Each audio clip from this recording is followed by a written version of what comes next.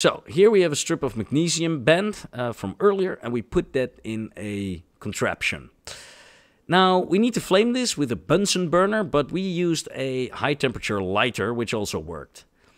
You can also dim the lights if you want, because you are going to produce some serious brightness.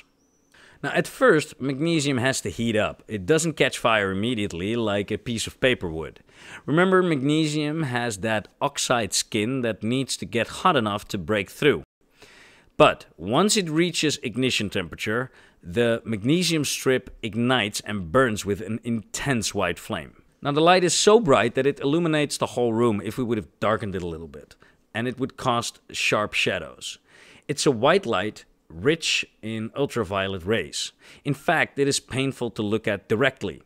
The reaction is blazing hot, easily reaching temperatures of 2000 degrees Celsius over 3600 degrees Fahrenheit. For a few brief moments, the magnesium burns, and then, as it consumes itself, the flame subsides. Now what is left?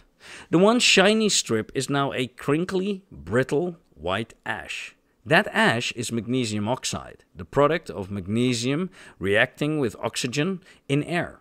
If we touch it after it cools, it's powdery and stark, white, completely different from the metallic strip we started with. We just witnessed a combustion reaction that looks like this, releasing a ton of energy in the process, the heat and light.